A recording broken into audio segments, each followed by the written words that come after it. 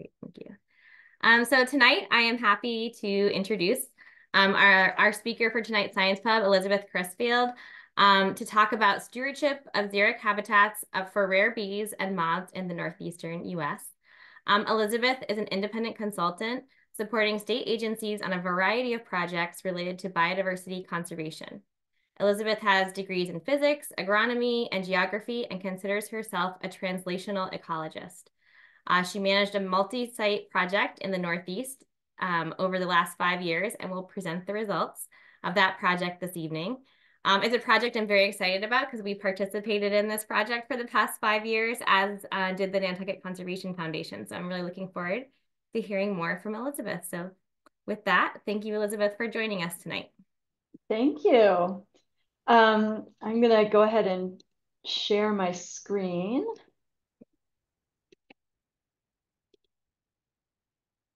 And then there we go. So you should be able to see my title slide now. All right.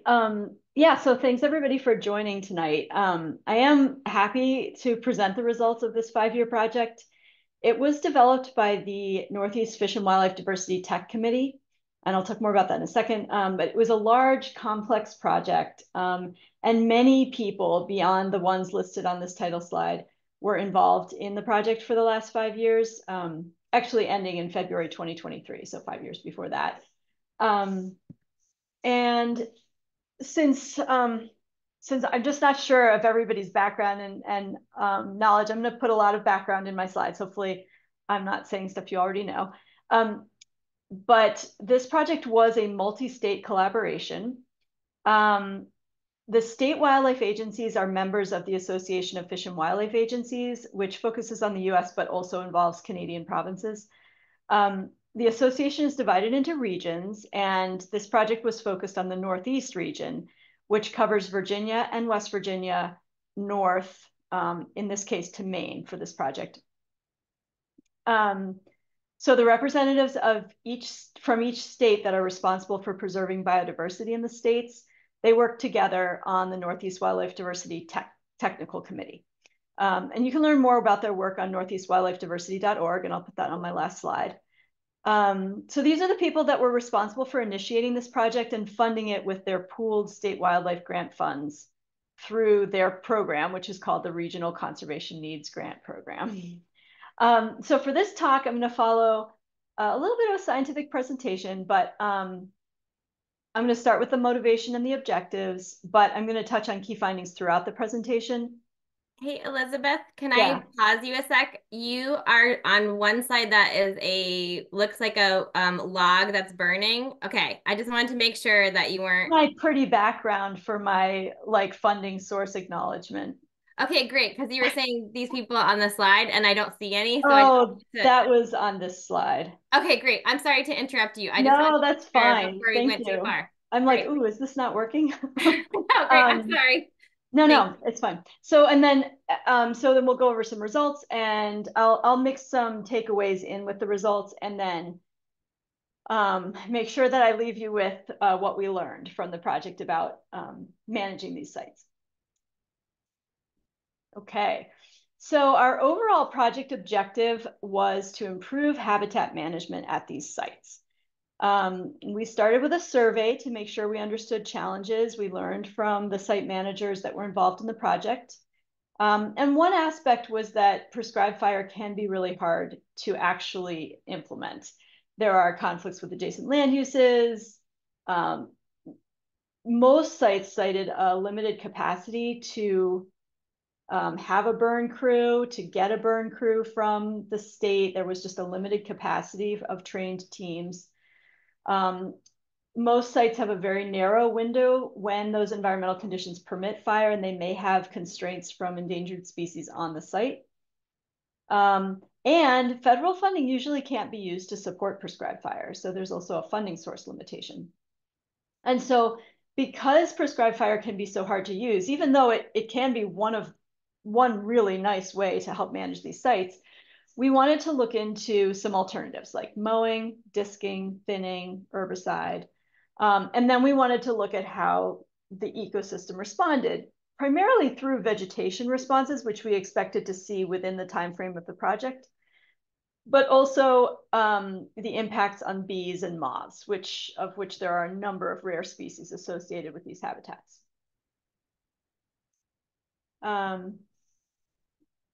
So why did we focus on xeric habitats? In the Northeast, these fire-adapted grasslands and barrens support a large number of rare species. And it's more than just pollinators. Eastern box turtle is one that's associated with the habitat, but lots of young forest species can be found at these sites. And so in addition to improving the habitat condition in support of all of these rare species, we also wanted to help address this data gap in the poorly surveyed species of bees and moths. Okay, so what is a xeric habitat? So technically they are defined by their physical characteristics. They are dry, they are well-drained, nutrient-poor soils. And this definition is derived from a lot of like iconic sites and also a lot of work in the Midwest where they have a similar kind of habitat type. But functionally in the Northeast, these sites are barrens. They have less canopy cover than other habitat types or just thinner vegetation density.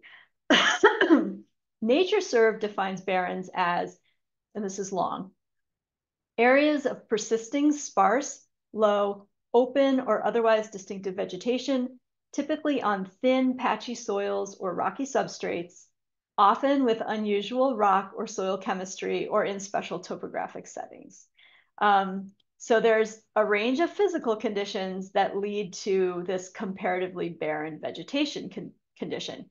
And sites in this study had a range of terms that were used for them. They were not all called barrens. There are sand plains, heathlands, scrub oak shrublands, pitch pine oak woodlands, and lots of other combinations and use distinct words. So the reason that I'm focusing on this for a moment here is that to prescribe best practices, we have to put bounds on the habitat we intend them to be used in. So defining the habitat type for this project was a really important foundation for this presentation and for the results and communicating where you can use these results. And so where are the xeric habitats? So this slide is showing you the sites are all with black dots showing you where the sites that participated in our project. And you can see they're really spread out across different ecoregions, across climatic zones. You know, we have coastal sites, which do have some similarities with each other. They are sandier sites, but some of the inland floodplain sites are pretty sandy. And then in the Appalachians, we have some sandy sites, but we also have more shaly sites. Presque Isle is, you know, it's a beach site. So I think it's really important for the context of my presentation and what you can take away from this project to see how large an area we were studying. It's different than if you were to focus on like the Atlantic Islands or some more restricted geographic scope. And so the reality is that there was a diversity of site conditions involved in this project, and it did make it difficult to define the management guidelines precisely. But nonetheless, we learned a ton, and I'm just going to roll right into what we learned. And I guess before what we learned, I'm going to talk a little bit about bees and moths, and I don't want to presume that people know some of these key life history traits. So I'm going to go through some background. Hopefully it's not too much review. But, you know, our question was, why are bees and moths in this habitat rare and of interest? And which ones and which conditions support the most diversity? These are the kinds of questions we were seeking answers to. And so this is the life cycle of a bee. And I want to clarify, we're not talking about honeybees here. Those are not native to North America. So we are talking about the native bees. And of them, not so much talking about bumblebees, more of the solitary bees. So, adults visit flowers to collect pollen. And queens lay eggs in nests that they provision with pollen for the larvae to eat. And the larvae typically pupate in that nest before emerging. So bumblebees and honeybees have social order, but most other bees are solitary. They may live in the same area with other bees, but they're not working together. And 70 to 80% of bees nest underground in tunnels and chambers, sometimes in burrows left by other animals. And then the rest of them nest in wood or stems. They're called cavity nesters. About 20% of bees are kleptoparasitic. So they don't make their own nests and provision them. They go into another bee's nest and lay their egg, and then their larvae eat the pollen that the other bee provisioned. And those bees are typically more rare than their hosts. And sometimes we can think of them as indicators of habitat quality or stable populations. And in most cases, a mated female will overwinter underground, and the males usually don't overwinter. Some species are specialists with respect to pollen, plants and pollen, and others may be a little bit more indiscriminate. And we don't really have plant associations for all the species. It's kind of an expanding frontier, but we do know some of these plants, plant associations. And then I'm going to go through the same thing for moths. Just to drive home that point about bee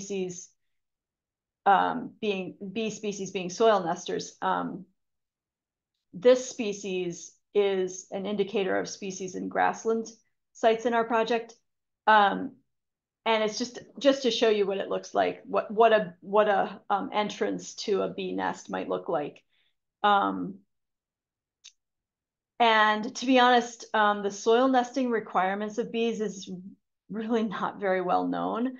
But one of the reasons that we hypothesized rare bees would be found in our sites is that, the sites are defined by their soils. They have dry soils, they have sandy soils. And so some bees may only be able to nest in the kinds of soils you would find in barren habitats. So that's one reason we think we may have some habitat specialists in these sites. Okay, and so let's look at the same thing for moths. So, thanks to The Hungry Caterpillar by Eric Carle and like a lot of media attention for monarchs, we're pretty familiar with this life cycle, and we know that caterpillars go through metamorphosis in a pupae and then emerge as adults. But one thing that I think is easy to have a misconception about is that most butterflies and moths really don't migrate. A few specialized butterflies and moths do, but most of the species are really on site all the time. So the entire life cycle occurs on the site. And this is true of bees as well, and is one of the things we were really trying to keep in mind when we thought about management activities. So larvae generally eat leaves, and many of them have certain host plants or a family of plants. As adults, they can fly for reproduction and feeding, though some adult moths don't seem to eat at all. Eggs are usually laid on their host plants. Most Lepidoptera overwinter as pupae, but some overwinter as larvae or even eggs, and they may be on woody plants, but I think more of them are in the leaf litter or in the soil. So again, we were thinking about all these things so that we could think about habitat management and pollinator conservation, and thinking about the vulnerabilities of these species to the actions that we might take. So if we have to scrape or plow the soil, we need to know when the species are underground. If we need to burn, we need to make sure they've emerged from the leaf litter. and also recognizing as adults, they're mobile and they may be able to escape damage from habitat management, whereas in their immobile states, they're just whatever we do is going to happen to them and they can't get away. So these are all factors we were thinking about. Just two slides about how we monitored them. For bees, we used bowls of soapy water. They were laid in transects, and the bees were attracted to these bright colored bowls. And then the specimens were sent to experts for identification. These are quite hard to identify, and photographs usually can't get them down to more than genus. And most sites surveyed for at least 3 years during the project and in 5 sampling windows from May through September. And for moths, we used these UV bucket traps. This was when we actually started the moth sampling later than the bees because we weren't quite sure how to do it in the beginning. But we contracted a small group to go to each site, run the traps, and do the identifications and vouchering the samples. And those surveys were done in 2021 and 2022 in approximately the same time frame, although we did go a little earlier and a little later to get the full diversity. And both protocols took into consideration the presence of endangered species, so we didn't trap at sites or times when frosted elfin would be flying, for example. We didn't want to accidentally take any frosted elfin. Okay, so over the course of the project, we were able to document 276 species of bees, and there are probably more than 700 species in our region, so we saw many of them. And 171 of those had less than 10 observations, so they might be only found at one site, or they might have been found just a couple of them at a couple of sites. We did a lot of research to try to determine from the literature which species were xeric obligates or xeric associated. And we found 15 of them, but we didn't find them all. So the ones that we didn't find are probably more of a concern because we should have found them. And then we found 3 regional species of greatest conservation need and 6 regional assessment priorities. RSGCN, regional species of greatest conservation need, is a non-regulatory conservation concern status that indicates that the Northeast region, that group that I talked about, they've reviewed all the species. They have determined that these species are in decline or imperiled in the Northeast region, and they want to work together on those species. So these are the 3 species that we found that were regional species of greatest conservation need. Same summary for moths. We found over 1,500 unique species, and we believe there are more than 3,000 in our region. So we found half of them. I mean, some of them are really common. You would probably find them just about anywhere you looked. So they're not xeric associated, and they're not really a sign of anything. But 826 of them had less than 11 observations in our data set. So, so there were a number of rare species that we found. Let's see. So we found 8 regional species of greatest conservation need and 11 assessment priority species. The one that's pictured here is Drosteria occulta. It is a very high concern RSGCN. And in the global biodiversity information, I can't remember what the F stands for, GBIF. It's a global database of observations. This species has very few observations, so it is clearly very underrepresented in data sets. And we found it at 5 sites with a total of 71 observations. So we were able to add quite a number of places where this species can be found and observed. Okay, so looking at both groups, the bees and the moths, whoops, both species were more diverse, or a greater number of species at colder sites and drier sites. But bees were more diverse at sites with lower canopy cover, and moths were more diverse at sites with higher canopy cover. Moths were more diverse at sites with less sandy soil, while bees were more diverse at sites with higher sandy soil.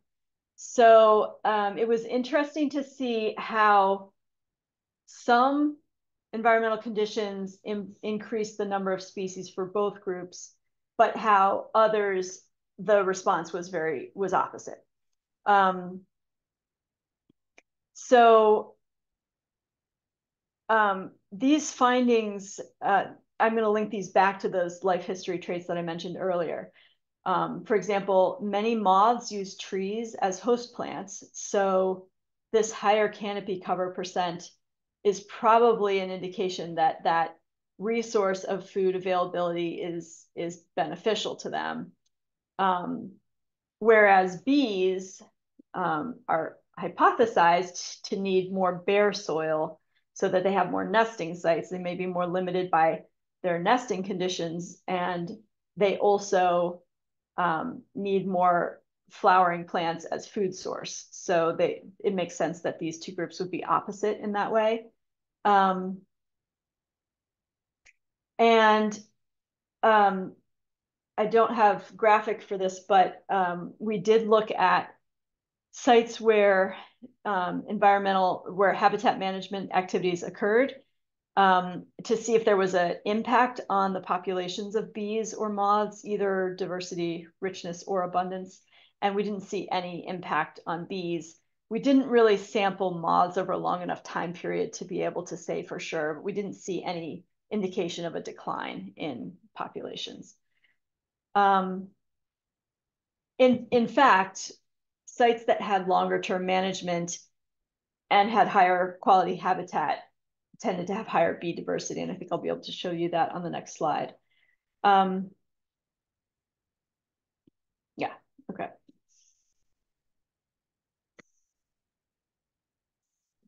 Computer's not advancing. There we go. So here's an example of showing you the sites organized by the state that they are in and the number of species observed at the site. And so the longest bar there is for Albany pine bush. That is a very large spatial extent site, so it has a large acreage. It also has been managed for a long time period compared to some of these sites which are more newly established. And it also had a very rigorous sampling regime, like more transects, more months, more years. So this graphic is not corrected for effort, which is a little bit of a problem, but in terms of comparing. But I wanted to show it because I think it's interesting to see just how many species can be found at sites. Okay, so we might have to come back to that one later. And then just to give you an example, I talked about how bees have some associations with floral resources, and I wanted to show some of the key plant species in barrens habitats that that we believe are partly responsible for supporting the bee populations. So all of the heaths, asters, monardas, New Jersey tea is very important for some of our most rare bees, and then the legumes, which also cross over as host plants for butterflies and moths. And then, I mentioned that moths can be, that more moths are using trees as host plants. I don't know if I can even say more, but many of them do.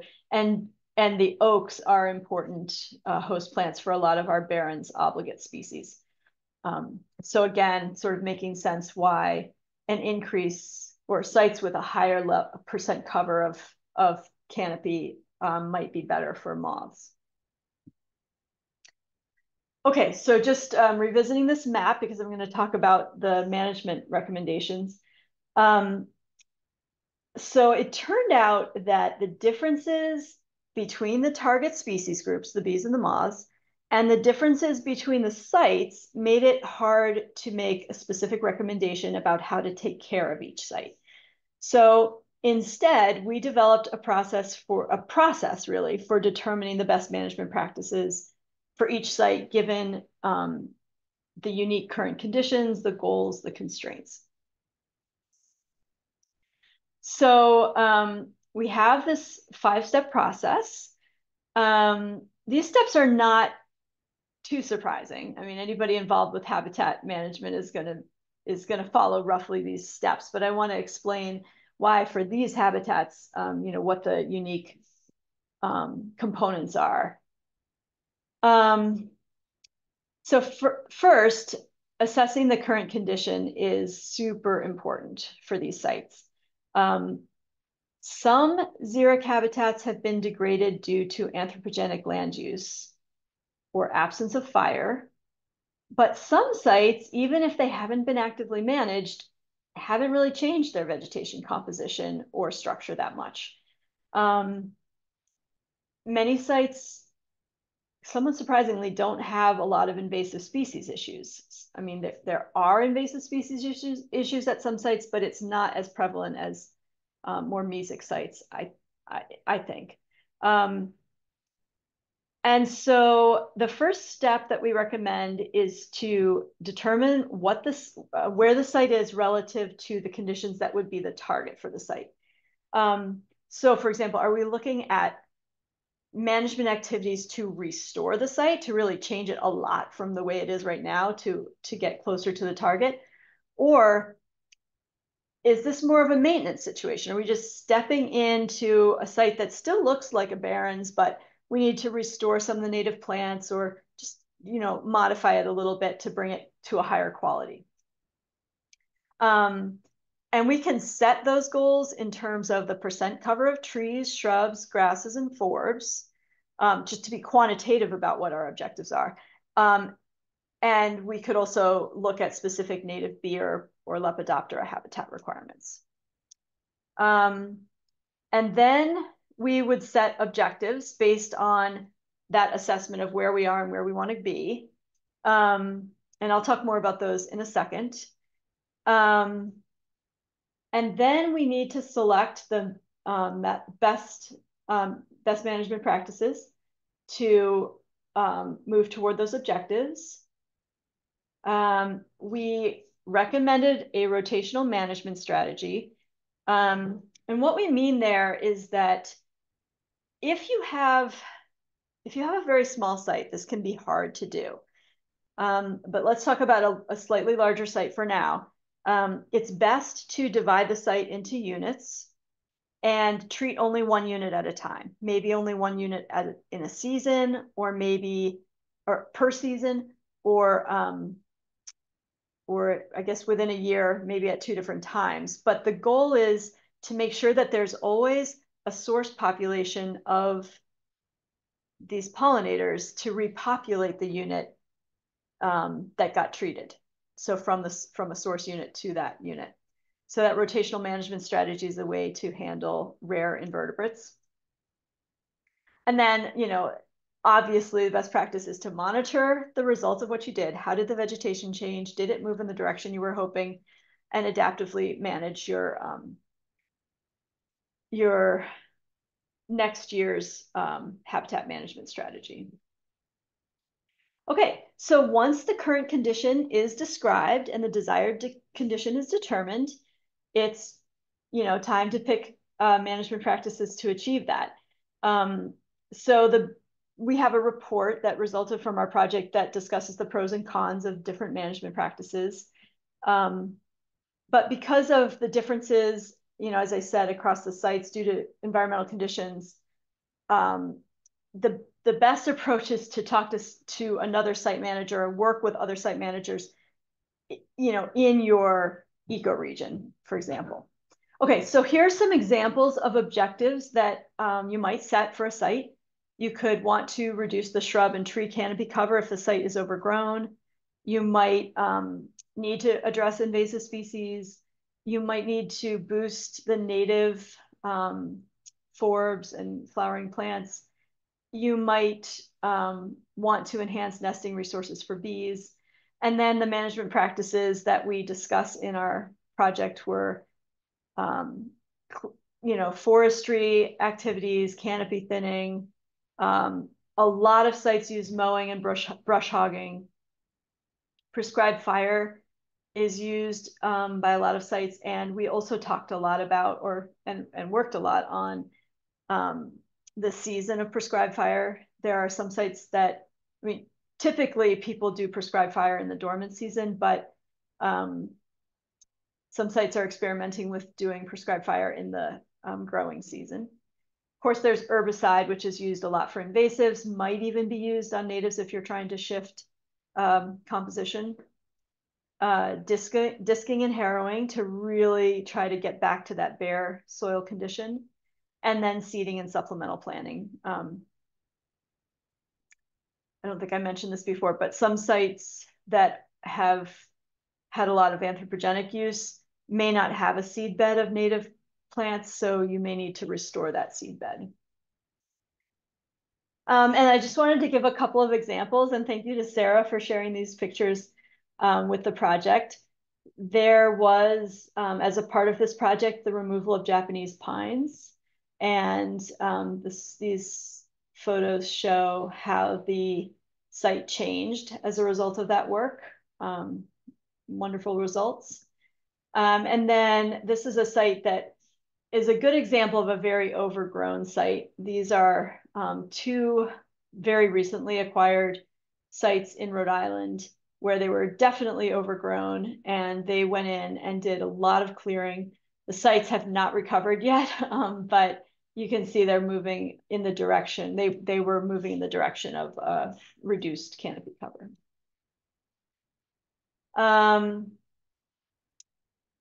So I just wanted to, I mean, this is somewhat obvious, but I just wanted to close the loop here and say that as a result of all of the sites and all of the data that was contributed from the sites, overall, the management treatments that were taken included canopy thinning, mowing, and fire, and they resulted in decreases in total tree, shrub, and woody vegetation, and increases in successional flowering plants, pollinator host plant taxa, and overall plant diversity. And this conclusion was based on sites that have a long-standing habitat management program and sites that were newly managed. Though the lag in vegetation response was a little bit problematic because in 5 years, things just don't recover fast enough, especially with some of this management happening in like the second, third year. And I also, this is a little bit of a end note add-on. I wanted to talk about our research into how management of these sites might change with climate change. And we actually found that these sites are pretty resilient. And it's nice to be able to say that sometimes, right? I used the Climate Adaptation Workbook, which is provided by the Northern Institute of Applied Climate Science. It's a Forest Service group. It's an excellent resource that I highly recommend, and I can add information in the chat later. So the reasons why it seems to be resilient are that some of our predictions in the Northeast involve, wanting to protect against extreme drought in the summer or some severe precipitation events that might result in flooding. And because the plants and animals in these sites are already adapted to low soil moisture, we don't think that they would be as vulnerable to a severe drought. And because the soils are well drained, it seems like a flooding event wouldn't be long standing at these sites, that the water table would drop pretty quickly. We also, when we really looked at the moth diversity and the moths that were detected at the sites, we found that several species that we considered to be obligate to these sites are actually habitat generalists in the Southeast. so it sort of indicates that the individuals of the species that we find in the Northeast are like the northern edge of range and the advanced. So if they have to retreat out of the Southeast due to climate change, they're already established in the sites where they will most be able to live. Let's see. And also, if we have well-managed sites, then they won't accumulate fuels. So they won't be at risk of a severe wildfire if we had an extreme drought. So it does mean that we need to manage these sites well, because they probably would be at risk of severe wildfire if we don't. But if we do keep on top of that fuel load, it should be okay. We don't really have very much other information about climate sensitivity of rare bees and moths. So, okay, so that was my presentation. I'm sure there are questions and I didn't cover everything. So I'm gonna go ahead and stop sharing, Sarah, and Sure. So just a reminder to everyone, if you have questions for Elizabeth, you can put them in the Q&A or go ahead and put them in the chat. I took the opportunity, Elizabeth, to put in the adaptation workbook that you mentioned, their online resource part of it. So that's in the chat if anyone was looking. Really quickly while we're waiting for some more questions to come in, there is one question. Do you mind if I just add a little bit of like what our participation was? Sure. So I have some questions for Elizabeth too, but that Linda Loring, we had 2 of the pollinator transects and joined in on the project. And I just wanted to thank Elizabeth for all her work in the project, because it was a really great opportunity for us to be involved in a larger scale research project. We had the land and we had the ability to collect the data. And then we also benefited by getting some of the funds to do some management. And I was really happy to see that you included those slides. I forgot that I gave those to you a while ago. Yeah. But I was interested to see, with our pine removal that reduced the canopy and then opened created more open bare ground habitat with a significant sandy cover. I'd be interested to see, as you said, 5 years is a short time for that vegetation recovery and also species recovery. I'd be really interested to see, a few years out what that difference would be. Because I do think that habitat change is really dramatic, right? Going from a Japanese black pine stand to now a grassland heathland stand, with some more of that open space. So I think it's been a huge net positive to me, but I'm interested. It would be kind of cool to go back and see what's happening there. Yeah. Yeah, I would love to go back to the Pratt and Nicholas Farm sites, because they joined the project a little late and did their habitat management really late. So it was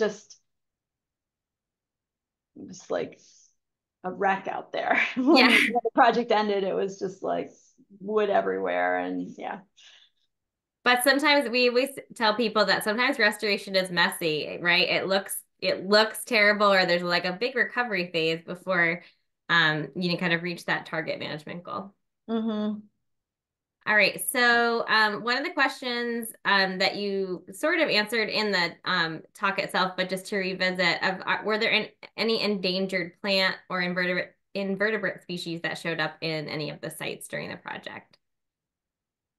We did not have any federally listed invertebrates. The frosted elfin, which I mentioned, is in review. I don't even think it's a candidate yet, but they're looking hard at that one. We've lost a lot of populations of that one. And it is found at several of these sites. As far as plants go, I can't think of any federally listed plants, and I feel like I would have. I feel uncertain about saying confidently there weren't any, but I feel like I would know if there had been, because we would have had to worry about compliance, and that didn't come up for any of the sites that I can think of.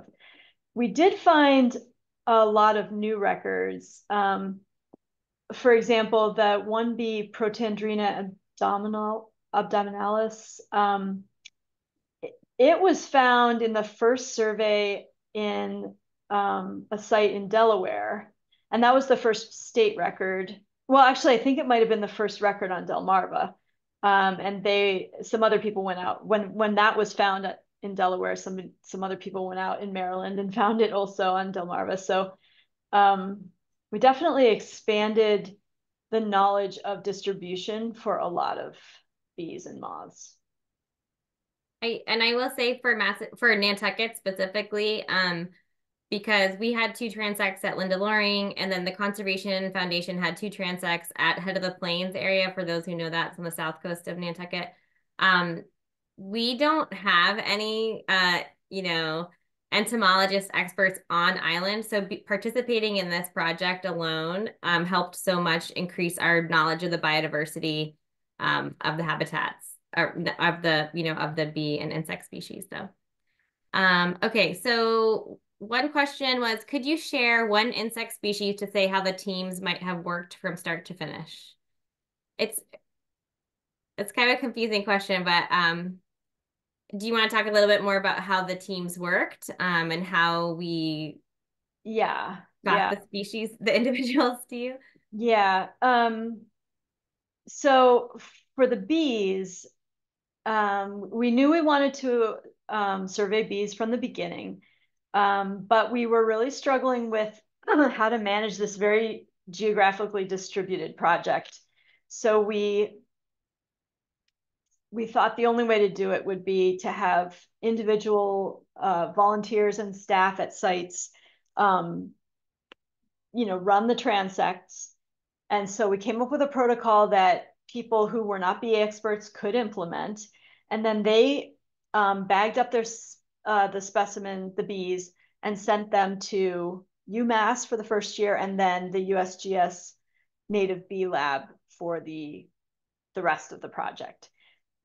And we contracted with Joan Millam and Claire Maffei to work through all of those bees. And the bee lab does have staff to clean, dry, pin the bees, and then Claire would just work through them and sort them. And then she would just work through and identify them. And honestly, like we generated so many bees that they really couldn't keep up. So one of our issues with the project was that the data sets were coming in pretty late. It was hard to get the analysis in real time because the workload of analyzing or identifying those bees was massive. So when we understood that challenge for bees, we decided to do the moths a little bit differently. We hired on contract 5 moth experts each year, and we had them go to the sites. So we had a little bit more consistency in the number of samples per year and the locations and the naming, and the data quality was just better doing it that way. And then they would work through their identifications back in the lab. They just froze the moths until they could get through it, and they were able to keep up a little bit better. It was still a lot of work to identify 1,500 species. And let's see, does that explain the sort of the challenge there? I think that's a good indicator. I know, one of the things we had the bee transects, and then if you remember, Elizabeth, we also did some target netting on the Yes. host plants. And that I found as the non-entomologist and we were doing this work, that was the more difficult, just, for interest in data collection methods. Yeah, and because of that, we really didn't get very good netting data from most sites. The more serious site managers or people with some experience with invertebrates did better with that than some of the sites, and it meant it was very hard to compare that data across sites. But it would have been really interesting if we could have gotten it. I'm interested. There are a few more questions, but just kind of following up on what you said. I was thinking about some of those difficulties. It's great to work in those really broad geographic ranges for what comparing those common things of the xeric habitats. But in looking back on the project, would you have done things differently, or how would you have done things differently setting up something like this from the beginning? Yeah. Though I think that we had really good reasons for focusing on this habitat type. I mean, I think that the Northeast, um, it is a super important and unique and limited habitat type in the Northeast. Um, but I think we made a mistake in trying to include sites from so many states or from such a large geographic area. Um, the project, you know, the nature of it is that the sites were autonomous. The sites could do what they wanted to do for their site, and we could provide some funding to support that, but we couldn't really direct it. So we ended up with sites that were willing to volunteer to be part of the project, and we weren't as able to be selective about which sites we would be able to work with. We also had I mean, this is just the nature of this habitat type. A lot of the sites are pretty small. So having replication at the sites, having like a control unit and a couple of experimental units wasn't always possible on these small sites. So that was also a challenge. And if we had been more selective about our sites, we might have ended up choosing the larger sites where we could have had experimental controls. And we might have gotten slightly more confident results that way. Um, as far as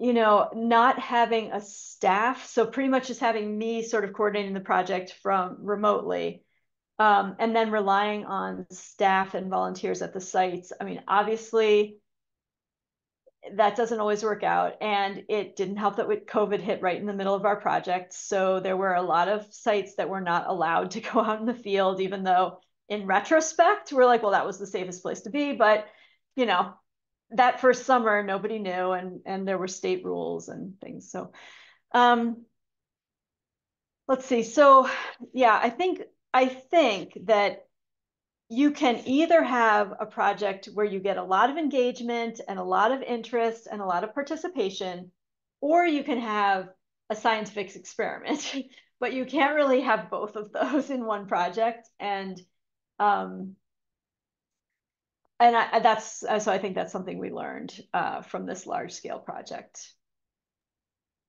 And kind of following up on that, like how were the sites selected or encouraged to participate? I think that would be interesting to hear. Yeah, I mean, in the first year when we first found out we had funding, there was a lot of just networking and reaching out to a variety of sites to recruit them to participate in the project. Since we were asking people to take something else on, there were certainly a lot of sites that just declined and said like, yeah, we're a great site for that project, but we can't take it on. Um, and nonetheless, like some of those sites, we were still able to ask them to fill out the survey and still able to learn about the constraints that they perceive for their site in terms of managing it. Um, and we ended up with a pretty good mix. I haven't really counted it out, but I feel like it might be 50-50 state owned and nonprofit. Um, so yeah, like a lot of wildlife management areas in states, and then a lot of nonprofits. But even some of the state-owned sites, like the New Jersey Pine Bush, for a lot of weird reasons, they didn't end up being able to follow through on the data collection and the participation as well as some of the smaller nonprofits did. So, yeah. Yeah, I can imagine that being a hard group to wrangle, right? Like geographically spread out, really different um ownership, agencies, state boundaries, differ, and then the effort among all the different partners Yeah, differ as well. and then you have like, staff turnover and I mean, so many things that affect the ability of a group to follow through. Sometimes my point of contact was remote to the site. Sometimes they were on the site, Mhm. um, and really different uh, personal expertise involved in each of my Yeah. contacts at the sites. Well, I will say I am not an entomologist, but I'm a plant ecologist, so we were great at the plant transects. But Yeah. I feel like we benefited a lot from participating in this project. So um, okay, another question that came up is since the project has more or less finished, is there a plan for doing the surveys again after X amount of years? This is just the worst. I mean, this is like the problem with ecological funding sources. They end, and then um, and this one did. It ended, and so each site would need to find their own funding to do it, to redo it. Um, we did. I mean, all of the vegetation data was pretty much collected by the sites, and they have their data, and they probably will continue to monitor. I would think most sites will be continuing to monitor their vegetation, especially in places where they did habitat management. Mhm. As far as the bees and moths go, we returned the data sets for each site to them. So they have the data they have the protocols that we used, and they have the data that we generated for their sites. So it is certainly possible for any site to resample at any interval that they want to. Um, the issue is the expertise to identify the species because it's, I mean, we got every single moth expert in the Northeast on contract pretty much. So there might be three extras that we didn't contract. So the expertise is really limited, and for bees as well. All of the people who can identify bees are completely booked, I think, with projects and um, so in terms of just the entire ecological community, this ability to identify species is a real limitation for this kind of work. Mhm. Um, there is some possibility we may be able to go into a eDNA approach. People are Mm. looking at doing that for bees, and where you sort of sample the flowers and then analyze them to see if you can um, detect the bee species that way. And that is probably the direction things will go because it's just not going to be possible to train that many people to identify bees and Yeah. moths. It's just, yeah, it takes a special kind of person for that job. Once again, I mean, that's how we hugely benefited by participating in the project.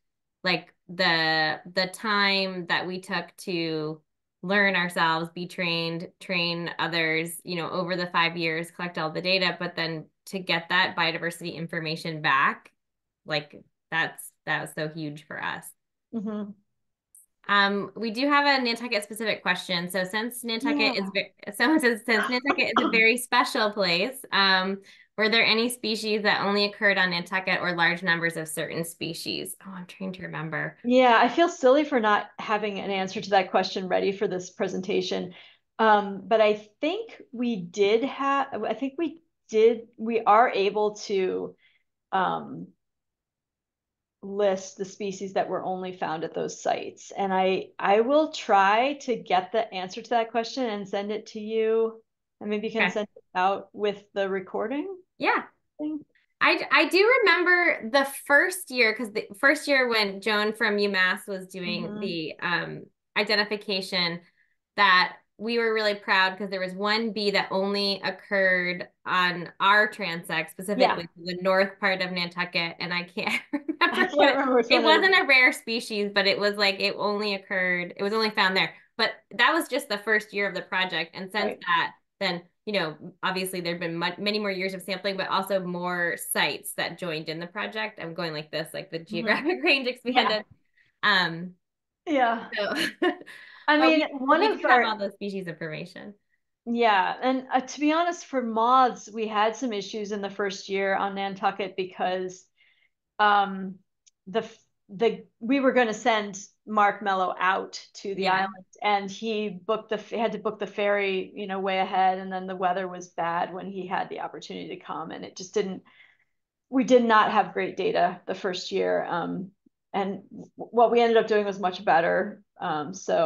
So we basically Mark just sent the buckets out instead of himself, and yeah. No, it was great for us. I mean, I had worked with Mark years and years ago.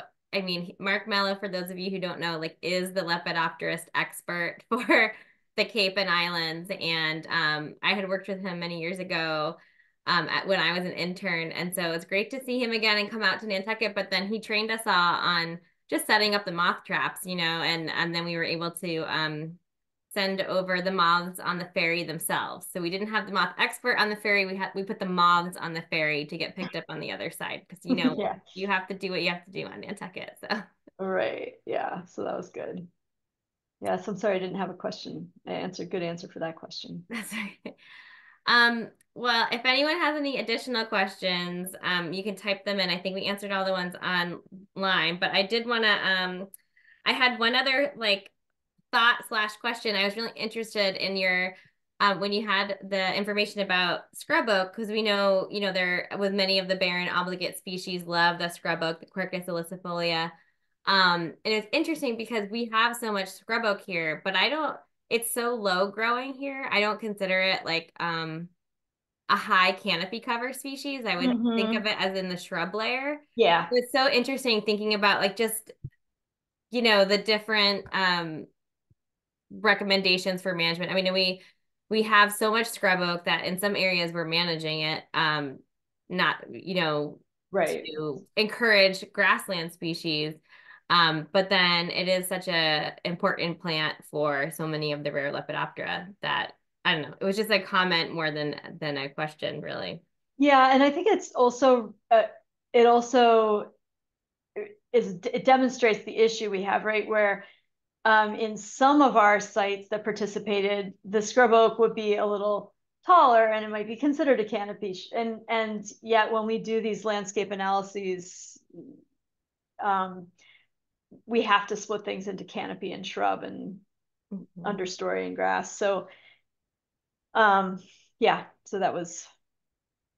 Well, I think it speaks to the value of both doing both the regional scale to get at these big picture questions of land management and target species and species of interest and how we manage for these barrens and xeric habitats. But then it's also the importance of your your local landscape and those microsite variations and really specific habitat types at any given site. Mhm. Cool. All right. Well, I think unless anyone has any more questions, I want to thank you, Elizabeth, so much for joining us tonight and talking about this project. And I know that even though the data collection is complete and the project is complete, you were kind of mentioning that there's still some products coming out of this. Yeah, I mean, we're still working on some publications of the data, and because the bee and the moth data came in so late in the project, we struggled to get the analysis done, right when the project closed. So we're wrapping some of that up, and but that's the main outcome that we're still waiting to get done. Great. Well, for those of you who are still on or for the recording, I'm going to be sending the recording after this is done to everyone who registered. We'll have it on our website. And then, of course, any follow-up publications that we have access to, we'll definitely be posting on our website because we've been part of the project and are excited to see it come to fruition. So thank you so much, Yeah, Elizabeth. I really appreciate it. sure, thanks. Great. Thanks, everybody.